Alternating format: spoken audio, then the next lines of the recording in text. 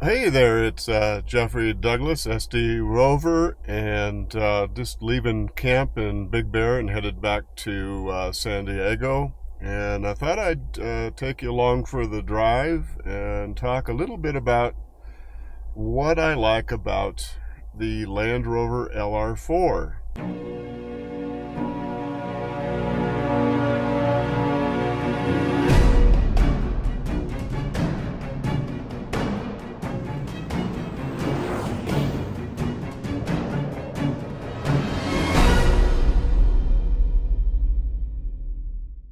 So anyway, let's get out of here and head back to San Diego.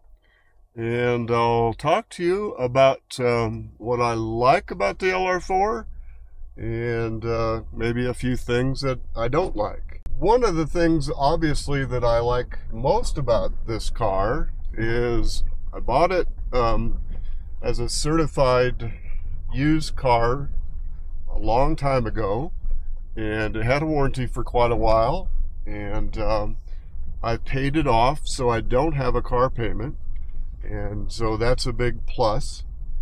The LR4s and the LR3s were made for quite a few years, and Ford, and both Ford, who had them later, and BMW went through, and they did a lot of work on them. In fact, a lot of parts you'll find on them would have Ford or BMW. And I found the rig to be relatively trouble-free.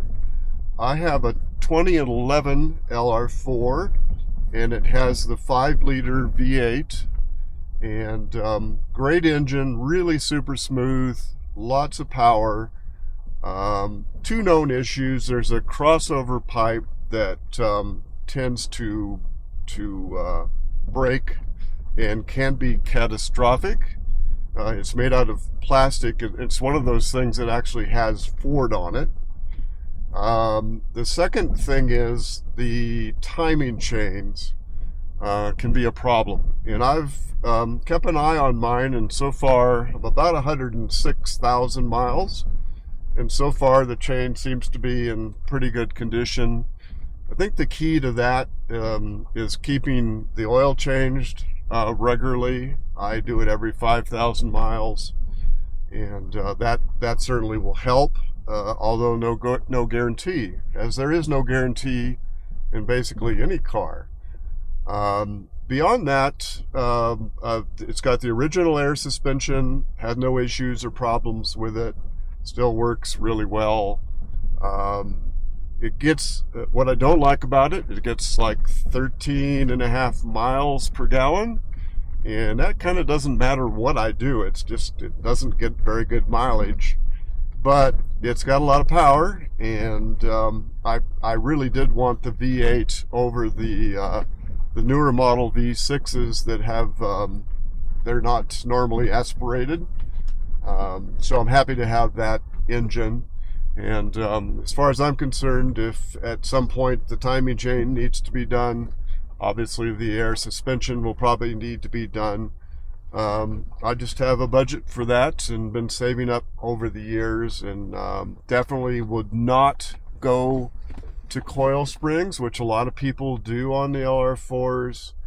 The air suspension has an integral part with the four-wheel drive system and traction control and stuff like that, and the ability to lower the car at highway speeds, making it much more stable, or raise the car in situations where you're in rocks and stuff like that. I love that that option.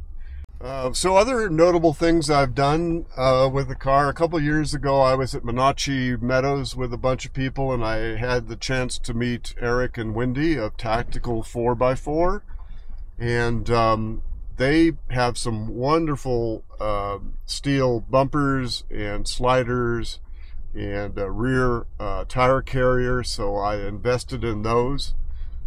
Made the car a lot heavier, but certainly much beefier, particularly the sliders, and protecting the LR4 rocker panel from, from messing up the rocker panel.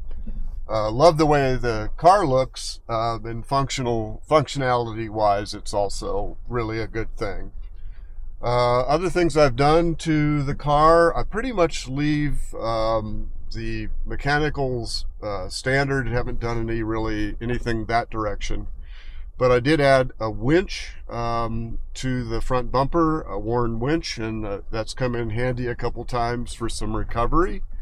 Also a Baja design light bar, because many times I'll go out into the desert and camp out there and get out late at night, and so a light bar really helps in navigating rough terrain and stuff.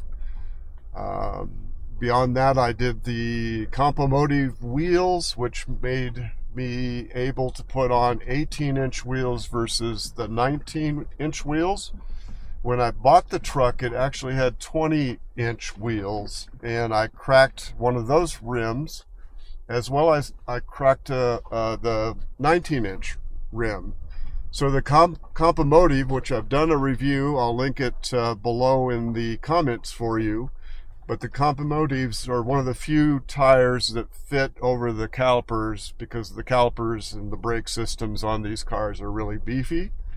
And so that does that. I think the other is the new Defender metal wheels, and the Tough Ants are the wheels that I'm aware that you can drop down to 18s. So we've got the Compomotives, and really super happy with the Mickey Thompson Baja Boss tires. They're really great traction, really tough sidewalls. So today, coming out of this area, there's a lot of sharp rocks and stuff, and don't have to, obviously going to watch for your sidewalls, both inside and outside, but don't have to worry about that too much, that direction. So other than those things, added both a ham radio and a GRMS radio, and have that. Did the rear seat delete, which I did a small short video if you want to see that on the channel. Did that with some 80/20, and it came out really good. I was really worried about it, but I'm really happy with that. Got the drawer systems from Front Runner, and I've done two reviews on that, one a long time ago and one recently. So check that out, as well as the roof rack, and have the rear ladder from Front Runner as well. So that's kind of some improvements that I've made that direction. I did run a rooftop tent for a while, and I did a series on that, pros and cons of having a rooftop tent. Seems to be all the rage right now in overlanding for everybody. And let's see what else. I think that's pretty much it. In my mind, I'm keeping this LR4 long term, so just going to keep repairing it. And I just think it's a great rig, both and it's not a rock crawler or capable of as much as a Discovery, the earlier Discoveries with the solid axles, but I'm not really somebody that wants to do super duper hard rock crawling. And if you take it easy with this rig, you can get to surprising different places with no problem. So really happy with its capabilities, and I'm even happier with the fact that to get to where I want to go overlanding, the car is really super comfortable, does great at highway speeds, super comfortable. So a lot of the older Defenders and things of that nature, those things will kind of beat you to death as you're getting there. They're not too airtight, and so everything in the cabin gets dirty and everything. So something to be said for more modern day cars. And And then the nice thing about this is having the bigger engine, which obviously with things the way they are, V8 engines are harder to come by, particularly in Land Rovers at this point. So I hope this helps you out on your decision. Don't be afraid of them. A couple other things I've had to do over the years: had to replace the radiator, had to do a water pump, had to do a couple of batteries, did some service on the transmission, but other than that, really super trouble-free.